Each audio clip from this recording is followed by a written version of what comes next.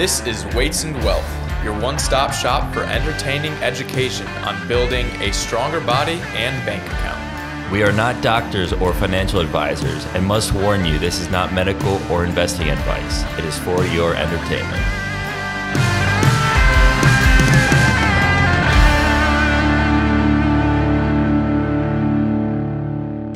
All right, welcome back to another episode of Weights and Wealth. Ted, are you ready to start? Good. All right. Well, we have the long-awaited education part 2 episode. If you want to go back and watch part 1, that's episode 43. Is that right? Absolute banger of an episode. If you enjoy monologue-ish type episodes, that was one of them. Yeah, it's the same voice just for an hour and a half. And even we thought that one started getting too long, which is why we have a second part now. Yeah, this is actually a 5-part series. No, but this is really good information, especially if you're part of our audience that's at the age where you're about to start having kids, or you have young children and you're wondering what to do as far as schooling goes. But Nick, continue, sorry. That was it. Okay. Our shout out for this episode goes to one of our loyal listeners, Maddie from Rochester, New York. She recently got her master's in education and helps kids learn how to read. And she helped contribute a little bit to this episode after she listened to the first episode. And she said the pendulum is starting to shift back in education, back to teaching phonetic style of reading instead of whole word style of reading. That was most of what part 1 was about. So definitely go check out part 1 if you want to learn how the history of public education began and how reading switched from whole word or from phonetic to whole word. But we're going to continue on with part 2 here, get into the latter half of the 20th century. But shout out to Maddie. Thank you for being a teacher. Mm-hmm. Despite what we say about the public education system, we do love our teachers. They have a very hard job. So shout out to all the teachers out there as well. We need more schools for kids who can't read good. Yeah, like the Derek Zoolander school for kids who can't read good. Oh, I should have worn that shirt. I should have worn it for this episode. Next one. All right. We got Weights Wisdom of the Week too. Yes. So I guess I'll hit that real quick. For this week, the Weights Wisdom of the Week is to go on walks after your meals. This will, if you have a carb-heavy meal, this will help with the insulin response to increase in blood sugar. It'll help you get more steps in, burn some calories, and if you have a girlfriend, boyfriend, spouse, whatever friend, roommate that you live with, it's a good time to talk. Even just by yourself, Nietzsche said, never trust a thought you have indoors. So if you have anything problem that you need to work through, always getting outside and, looking up and seeing the sun or the stars or the moon will always help you think more clearly. Do you usually eat at night, Sean? Is that? I do. Like a werewolf. Recap, I guess, of part 1. Nick, what episode did you say part 1 was again? 43, I believe. So I guess I already recapped part 1. So, all right. Yeah. Moving on. Dive right into it. Nick, you wanna give us kind of the 1940s and drop in literacy? Yeah, sure. So we have these literacy rates from the military because I guess they have to test people's literacy before they join the army. Yep. So in 1933, the volunteers had a literacy rate of 98%. And then in 41, it dropped to 96. And then the Korean War down to 81. So that was 15% in just 10 years.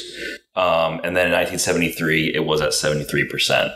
So maybe the Army's just recruiting dumber people, or maybe the school system's getting worse. I don't know. What do you guys think? I mean, could be both. To be fair, like the Army was getting larger and larger and larger, throughout that whole time. So it is a possibility that with a larger sample size, they got, I guess, I don't want to say less quality recruits, but they're just getting more of everybody. So obviously you're going to have different numbers when you survey people, That is true. However, the numbers Nick gave, you said 98% from volunteers in the 30s? In 1933 it was 98, and then 73 was 73%. Okay, but in between that, you had World War II. It was 96%, I think you said. 44? In 41, it was at 96. So 41, World War II, lots of people in the Army, right? That's true. And it was still up at 96%. And then right after that, from the 40s going to the 50s, you had a big increase in what we talked about in part one, the transition over to whole word style of reading. And then you see the big drop occur. So I think it more likely probably lined up with that, probably the school and not Army getting worse recruits. I would agree with that. I think that makes statistical sense. Another example we have here is in 1940, literacy rates for whites were 96%, according to this study, and 80% for Black Americans, despite Black Americans just coming out of Jim Crow at that time, where they were really suppressed in a horrible part of American history. But then by the end of the 20th century, we came to a drop to 83% in white literacy and 60% in Black literacy, despite spending 4 times as much on education. So that's another statistic from around the same time frame that shows a relatively equal drop. When was the Department of Education established? Oh, we'll get into that. I feel like that might have some influence on this. So in 1965, one of the Sean, would you say he was one of the greatest presidents, Lyndon B. Johnson? I know he liked to conduct interviews with reporters while on the toilet, which I think is pretty cool. Just a great way to mog people. But despite being a toilet mogger, I don't think that LBJ was our most admirable commander-in-chief. So LBJ created Great Society. When people talk about the welfare state, they often talk about the origins with Lyndon B. Johnson. Don't forget Roosevelt. Yeah, also Roosevelt as well with the New Deal. That was earlier, 1930s. But in 1965, right after the Great Society, as Lyndon B. Johnson was focusing a lot on domestic policy, he signed the Elementary and Secondary Education Act. From here on out, I will refer to it by the acronym that is commonly used, ESEA, which I might flip around. For some reason, I have a hard time saying that word, but it's ESEA, Elementary and Secondary Education Act of 1965. In 2 years, federal spending on education went from $1.5 billion to $4 billion. So this is around the time that it went from U.S. Office of Education to Department of Education was after the creation or after the ESEA. Interesting. Yeah. The primary purpose of the ESEA sounds like a really good idea on the front. The primary purpose was to provide more aid to underfunded schools with a large percentage of students living under the poverty line. The goal was to level funding for all students. Sounds like a really good idea, right?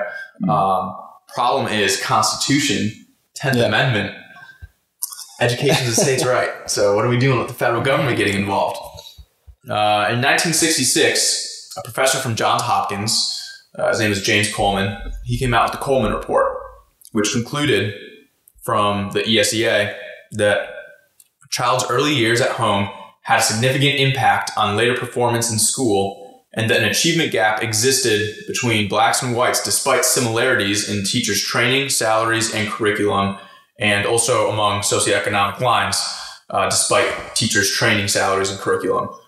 I have a personal anecdote to add to this that I think I learned not about the Coleman Report when I was younger, but in middle school, I would go into the inner city in Rochester and in the summers as part of a community service program to help teach kids how to read that were behind their grades reading level.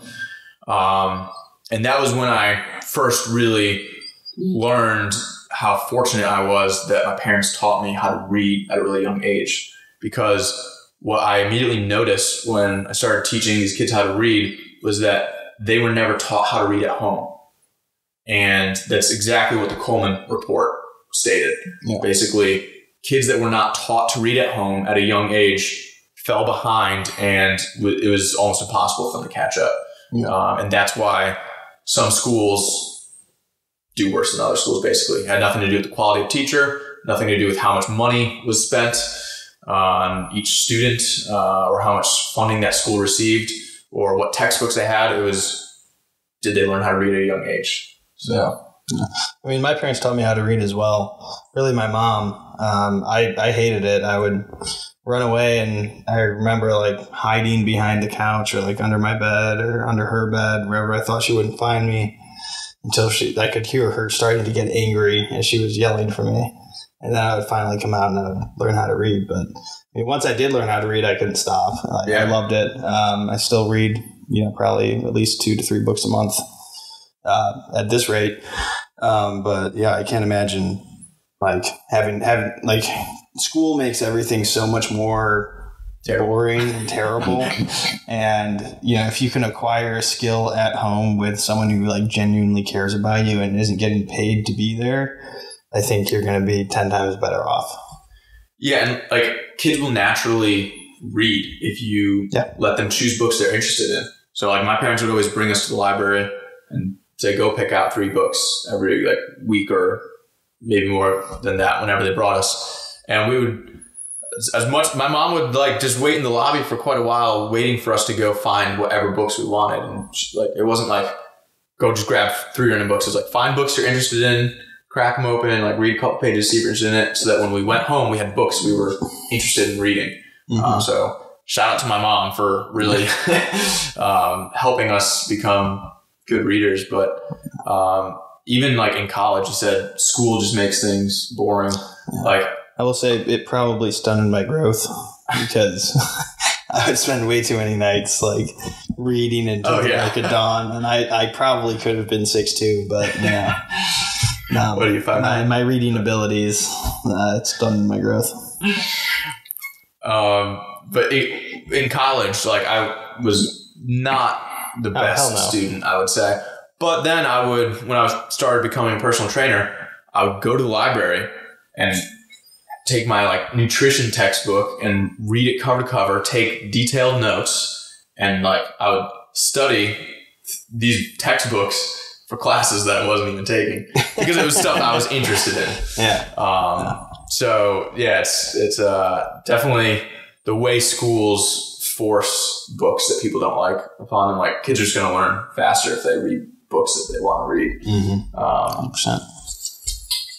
So in 1981, I found this. I think this was either from the book that Nick read or the book that I read. We both read a John Anthony Gatto book. Nick read, what did you read, Nick? Dumbing Down. Yeah, Nick read Dumbing Down, and I read, what was it called? The Underground History of American Education. 2 books, covered it a little bit in part 1. So again, go back and read part 1. But John Anthony Gatto was a very well-respected, award-winning teacher in New York that quit public teaching because he couldn't stand the education system anymore. But one of the things that we learned in those books was when Dr. Seuss wrote The Cat in the Hat, this is a direct quote from Dr. Seuss, "I did it for a textbook house and they sent me a word list. That was due to the Dewey Revolt in the 1920s, in which they threw out phonics reading and went to a word recognition, as if you're reading a Chinese pictograph instead of blending sounds or different letters. I think killing phonics was one of the greatest causes of illiteracy in the country." That's exactly what we covered in part 1 at the beginning of this episode, right? So, and then he said, there were 223 words on the list, and I went through the list multiple times and decided if I could find 2 words that rhymed, they would be the title of the book. He found Cat in the Hat on the list, and that was the title of the book, and that's how he made Cat in the Hat, or See Cat in the Hat. So that's that was a crazy story to me. Yeah. But that's Dr. Seuss verifying, because some people say no one's taught how to read whole words. Everyone, like, I didn't learn that way, but like that was a major shift in American public education in the 20th century. Yeah. I mean, I didn't go to public school. I didn't see the inside of a school until I was 14. So maybe some people still learned how to read that way, but I think it did change back at some point. Yes, that's what Maddie said. The shout out from the beginning. She said it's been swinging back the other way because I guess they realized literacy rates Do you want to go over the survey here from 1993? Sure. So there's a National Adult Literacy Survey from 93 representing roughly 200 million U.S. adults over 16 years of age with an average of 12 years schooling, public or private. And roughly 42 million cannot read at an elementary level. 50 million can recognize 4th and 5th grade level words but struggle to write simple letters. 60 million are limited to 6th to 9th grade reading levels and struggle with basic math. 30 million have 9th to 10th grade reading proficiency, and only 3.5% have literacy rates high enough for a traditional college. It was roughly 30% in 1940. So that's a significant drop. If you want to talk about the No Child Left Behind after we just kind of, if anyone has any thoughts on those statistics. Do you have any thoughts on the statistics real quick? I mean, I'm sure they're correct. I just kind of find it hard to believe. It is very baffling that these are people that get married, have kids, work a job, live normal lives, but they don't know how to read. I don't know. So I think when they break this down, you look at 3.5% have literacy for traditional college study. Mm-hmm. I think that's not just can you read a book of this level? Well, yeah. I think it's can you read and understand? Reading comprehension, mm-hmm. and then also I don't know about you guys, but the books we read in high school and college were not difficult books at all to read. And we wouldn't in college, it was the most ridiculous education ever. But if we were in Intro to Philosophy, we wouldn't actually read any full books by philosophers. It's always this chapter, taking it out of context so that the professor can go on some weird diatribe. Read this little chapter over the course of the next week instead of, let's all read Meditations by Marcus Aurelius and discuss it next week. Mm-hmm. It's all right, we're going to go super slow. We're going to break down this one chapter that gives you a definition of this philosophical view. And it's people should be able to read these books. That was one of the biggest changes from when I spent my freshman year at Dayton and went to Notre Dame. My political theory class that I took at Dayton was similar to that. I remember I sat down with my professor because she gave me a B on this thing and annotated all these things that I apparently did incorrectly. And so I requested a meeting with her, and for about an hour I went back through and showed her where all her corrections were actually wrong. And here it is in the book. Here's the page where they said exactly this, because I would quote it. I had a proper bibliography. Everything was, annotated correctly. And she would literally take quotes, and I wasn't paraphrasing. They were direct quotes, with a footnote. You can find it on this page. She would say, the author didn't say this, blah, blah, blah, blah. minus 1 point or whatever. And so I had to sit down with her for an hour and go back through the book and be hey, no, page 12 literally says it. Yeah. Is this at Dayton, you said? Yes. Oh my gosh. We had some bad professors. Nick and I had an English class freshman year together. Mm. And wow, that you want to comment on it, Nick? I mean, I didn't get as into it with her as you, Jensen, would. But we would get there and it would pretty much just be Ted and then one of the other guys that lived on our floor freshman year just going at it with her. I have been known, or was known in high school and college, to bring other viewpoints to the classroom. Let's just say that.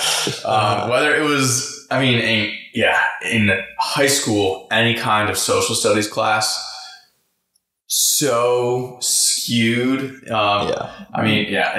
was ridiculous. But I would always challenge professors if I thought something was being misrepresented. And our English class freshman year, I don't think we read a single book in our English class freshman year. I don't think we did. I think they were. It was like a writing short. I think, yeah. It was a writing class, but even the writing was go watch a movie and write about the diversity of, like, it was. Yeah. I mean, this was 7-8 years ago. I can't remember back that far too well. But yeah, it was, I mean, it was, yeah. I mean, I don't know. I did read a few good books though. I remember reading Wealth of Nations in our history class. Oh, you did? Yeah. Okay. And then I read Dante's Inferno in another class. Oh, okay. So, is that a date? I mean, I spark noted. Yeah. Well, yeah, I didn't get to read any books in college. Although for one of our friends freshman year, I did read the book for her history class, and Killer Angels by Shara. Forget his first name, but that was a really good book. But I was interested in history, and I wanted to read it, so I read it. And I just thought it was interesting because, like, after my transition to Notre Dame, the first political theory class I took there, we read all of Thucydides' History of the Peloponnesian War. That was the assignment, and then it was a blue book test. So it was like, one question, and you had to answer it in like 3 pages. And the first time I took it, or it was like the first half of the book, the first test. Like, I thought, like, blue book tests, you can kind of like argue. That's the whole point, is like your reading comprehension, your argument, and stuff like that. And generally, I would do well on those because even if I wasn't like perfect, on like the date that this happened or stuff like that, I always understood like what was going on, and I could articulate it and stuff like that. And I got like a C+ on it, and I was like, oh my gosh. So I went back through and I reread the whole book like 3 times front to back, and I got like 100 on the next test, but I had to be so exact. Like, I had to literally answer it like a stock answer. Like, that's what they wanted. Like, I pretty much had to memorize 2 to 3 pages of like certain sections of it and be able to rewrite that section and then analyze it. It was like above and beyond anything I had experienced, and it kicked my butt. But I guess the point of this diatribe on our college reading in different classes is that the books presented aren't as challenging. So when it says traditional college study, people aren't really reading at the same level of books that they were back in the 1800s. Yeah, no way. And everyone was, I think, not everyone, but when a lot of people had kind of a better education through books, at least. Even nowadays, like, most people that read books, they're not reading anything of value. Like, my mom always says, it's chewing gum for the brain. You're not getting anything of value out of it. It's just like firing up your brain cells a little bit, reminding them that you need to use them. It's kind of like you're not growing in any way. You might as well read 50,000 billboards in a row. You're not a fan of romance novels, Sean? No, I'm not. So moving on to No Child Left Behind Act. So when we look at the ESEA that we mentioned earlier from Lyndon B. Johnson, that really got federal spending rolling on education, it was re-signed every 5 years by various presidents. So in 2002, it was amended oftentimes when it was re-signed every 5 years, but there were big changes made in 2002, and they called it the No Child Left Behind Act. What this did is it increased federal funding and established accountability via nationalized test scores. So if you grew up in our era, the ELA and standardized testing. Oh, yeah. Standardized testing became huge. It really exploded. And that was because schools had to give these tests, and they had to show improvements in reading and math test scores every year, or they could face penalties such as losing funding from the ESEA. So again, just like the ESEA in 1965, take this at face value, makes sense, right? Might seem like a good proposition. But once again, bad consequences from good intentions. So what wound up happening is teachers would, after this, spend a lot more time teaching to the test, or infinite more time. It was a lot of classes just became, I mean, I remember from growing up in elementary school, it seemed like a quarter or a half of our year was preparing for the ELAs. And so you're not, at that point, you're not developing and getting to a higher reading level. You're learning how to take this test so that you can answer these questions correctly. And then, you know, you're not progressing, reading more challenging books. You're learning which Scantron bubble to fill in. So what do we think that's going to do over time to like literacy rates? Well, it just canalizes you. You know, you're not actually learning anything. You're learning how to take a test. And it's like, you know, like if you want to get a better back squat, like you're going to do Bulgarians, you're going to deadlift, you're going to do barbell rows, like you're going to do a bunch of other stuff outside of just squatting. You know, it's the same concept. You know, it's if you want to get better at reading, if you want to become more intelligent, you progress and you go, you know, harder and harder books, more difficult concepts. You read a variety of subjects so that when you're reading a book on economics, you just finished a book on political theory, maybe you can be like, oh, well, you know, I understand why, you know, this politician is advocating for this because this would give, you know, the U.S. some type of advantage in foreign policy. You know, like there's different, like the wider the variety of genres that you are acquainted with, the more you'll be able to kind of put together the big picture. And when you're just taking a test, it's just... I mean, and like this bill kind of took the power away from like the local 100% community to like kind of figure out what they want their students to learn. And it also takes the power away from the teachers to kind of be able to meet kids where they're at, I think. And then, I don't know, it just put too much power on the federal level, I think, and they can't get really granular enough to really know what each community needs. I think that point Nick just made about 100%. Meeting kids where they're at is the key from this, right? This is kind of what a lot of what the book that Nick read, Dumbing Down, was about, how teachers were no longer able to help the more advanced kids continue developing, right? Because they had to be dumbed down to the level of the rest of the class so that everyone's just preparing for this test. The teacher can no longer say, oh, hey, Jimmy over here is actually at a 7th grade reading level, even though he's only in 5th grade. So we're this clump of kids, we're going to give them these books because they're more challenging. No, we have to dumb everyone down to the same level, right? Yeah, because like they could also be like, oh, we don't have to worry about Jimmy passing the test. Like we know he's going to pass it, so we're just going to focus on these other kids. It's the tyranny of equality. That's... I mean, dangerous. Those concepts all go together, right? With like the federal government pushing down more control. Well, they push everyone down, right? It's kind of like we were talking about earlier, how not a rising tide lifts all boats, but a lowering tide lowers all boats. But that's also what happens in socialism, like with everyone's pay. So just this theme that the Weights and Wealth podcast loves to hit on, where when the federal government gets involved, just leave us alone. Just leave us alone. I talked to when I was writing the testosterone ebooks. This was a while ago. This was last year.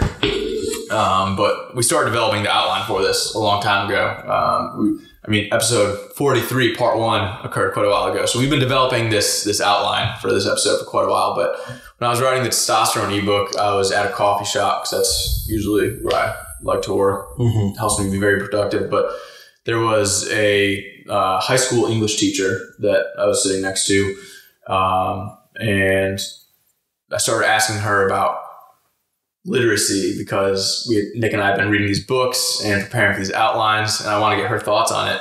And I'll tell you what she said on the No Child Left Behind policies. She said they are the biggest pain in the booty. Yeah, booty. Yeah, there we go. We like to keep this show clean. So they're the biggest pain in the booty, and that those policies created a generation of children that simply can't read effectively. So there you go. There's person on the street interview conducted by Weights and Wealth that shows that these policies, while they may look good at face value, have just continued to have more and more detrimental effects. I just keep thinking about Derek Zoolander throughout this entire episode. Is this a school for ants? Might rename this the Derek Zoolander podcast.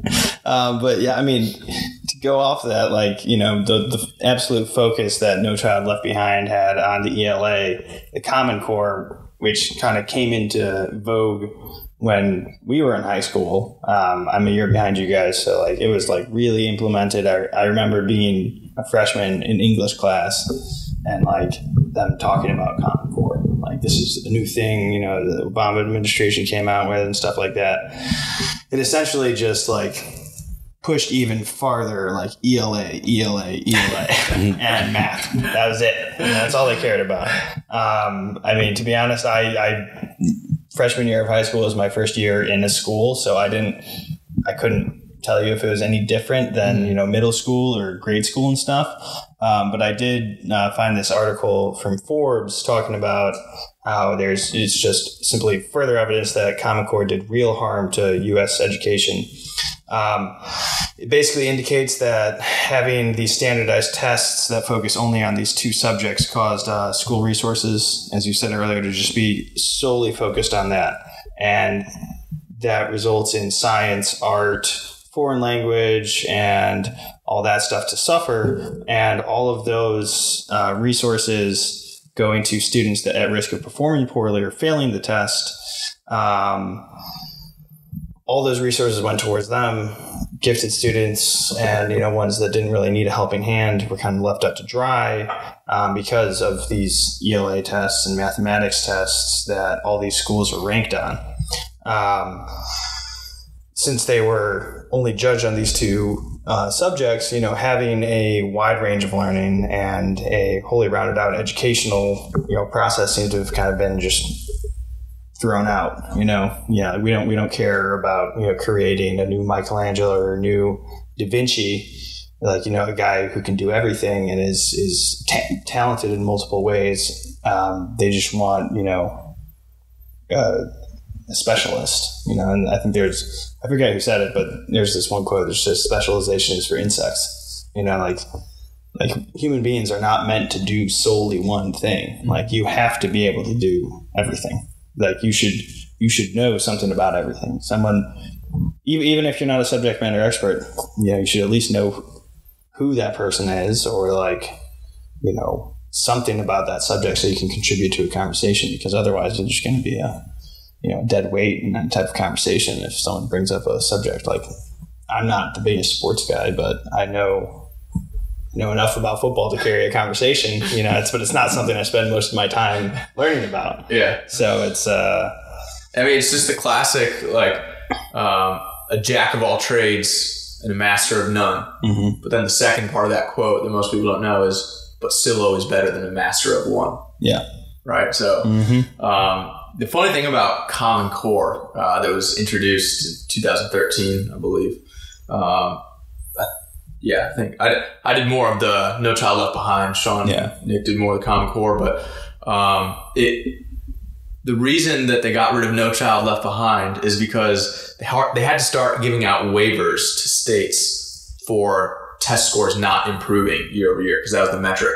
ELA and math have to improve year over year. If you fail 2 years in a row to raise scores, then you're going to start losing funding.